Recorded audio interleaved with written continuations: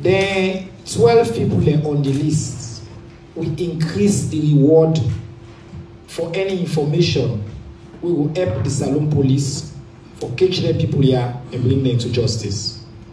So the rest of the list is still stand. We will still look for all the fugitives that will be in our original wanted list. Then why the Salone police say we call them most wanted. And then why we look for now. And if you come forward, you Christmas you will find pass with you. If you got information. And I also have to confirm because people in chaos this. Only one that we don't provide information so far. Yes, the Salone police don't pay the reward. So only one that we don't pay the information so far for capture the one that we don't capture. Salone police don't pay the reward. So now just go through the names of the 12 most wanted. Mohamed Soumiwi, they call Yete.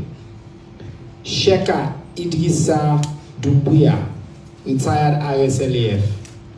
Major John Thomas Bangura, RSLAF. Captain John Conte. Major Patrick Abu Odendes Sise, RSLAF. Retired Captain Milton Sambangura. Captain T.L. Conte, RSLAF. Captain Aya Abba Senesi, RSLAF.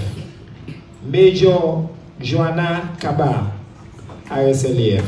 Captain Mohamed A. Jallo, RSLAF. Corporal Yapo Sise, RSLAF. And one Almami Molai Kamara. Now, any information for the wire, the reward now is 70,000 new loans. We mean say 70 million.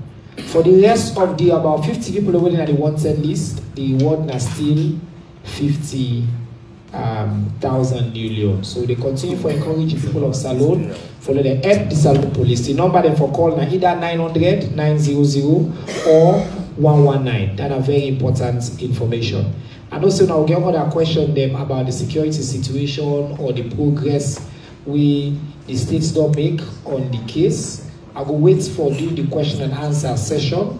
So we'll come back that day and I will provide additional clarification. I don't be fully briefed by all the security leaders them, so I will be in a position for provide. I could just tell the people that we want to say the investigation will continue. We make very good progress in the investigation, and on the security situation, with confidence they increase every day. That the state's security, they fully under control. Everything come, there's no need for worry. Just continue to abide by the laws and obey and make sure say you don't break the curfew while the curfew is in effect. I mean we don't push the curfew all the way to midnight. And so if you didn't treat safety 11 o'clock now, if we begin fair also good. Okay? Alright. Thank you.